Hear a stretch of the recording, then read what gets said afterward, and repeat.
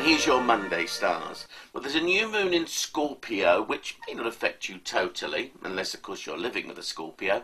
But basically this is a fresh start and new beginnings in areas such as money and finance, especially if it's connected with other people. In other words, financial dependency is an issue here.